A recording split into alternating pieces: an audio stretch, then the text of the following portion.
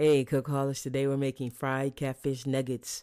We've got some catfish that's been cut into smaller pieces that we're going to season really well and fry in a cast iron skillet. So let's do what we do and make it happen. We have yellow cornmeal, garlic powder, paprika, onion powder, black pepper, cayenne pepper.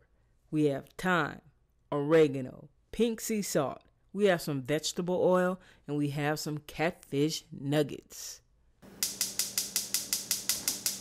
Skillet over medium-high heat, and I'm going to add some vegetable oil up the sides of the pan to 1/3. While we're waiting for that oil to heat up, we're going to mix up the fish coating.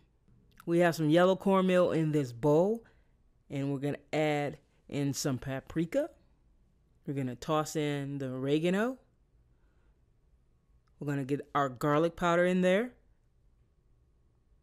In goes the onion powder. The black pepper goes in. The cayenne pepper. Now the pink sea salt. Of course you can use regular salt. I just really like the flavor of this salt. This doesn't make a difference to some people. It's a very subtle difference, but one I like. So that goes in. I have my tiny whisk, and I'm just going to whisk all of this together.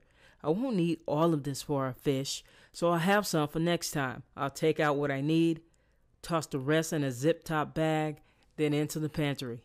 Okay guys, we have our fish coating, that yellow cornmeal, paprika, onion powder, garlic powder, sea salt, black pepper, cayenne pepper, oregano, and thyme.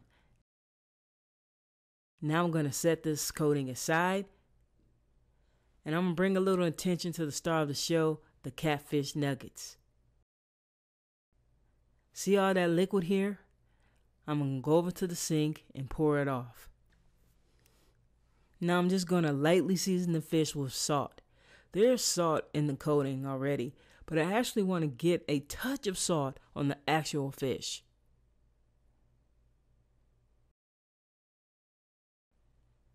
Now I'm going to wash my hands. Now I have another bowl here. I'm going to grab some of that coating and put it into this bowl. I don't know how much I'm going to need yet, but if I need more, I'll add it. I also want to check the temperature of the oil in a cast iron skillet. I want to start frying the fish at around 350 degrees Fahrenheit.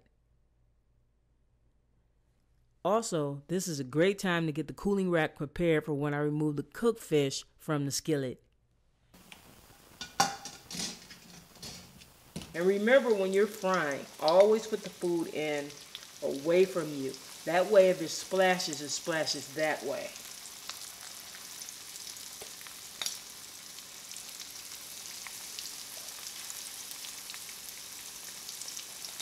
Getting burnt with hot oil is no joke, son.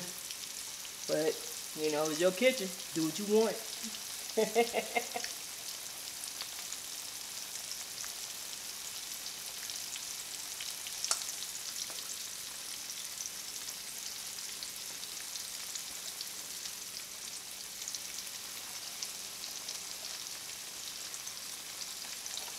Cooking takes a layer of bravery.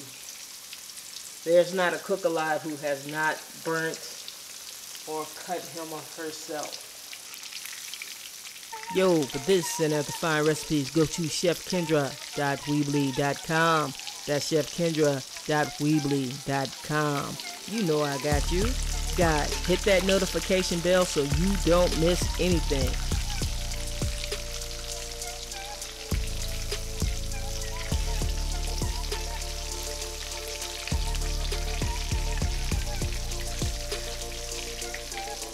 Our first batch of catfish nuggets coming out of the hot oil.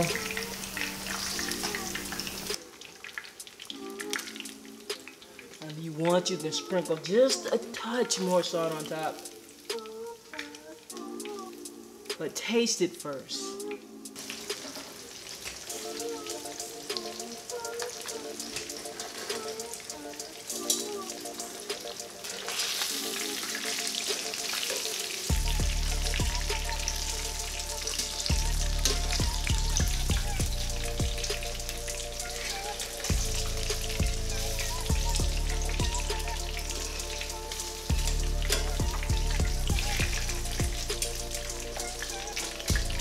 This is perfect. Look at that.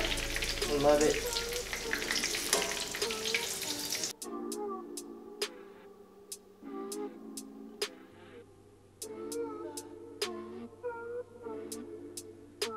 If you haven't subscribed, please do. And that's all for this time. And I'll see you next time. Chef Kendra's out. Peace.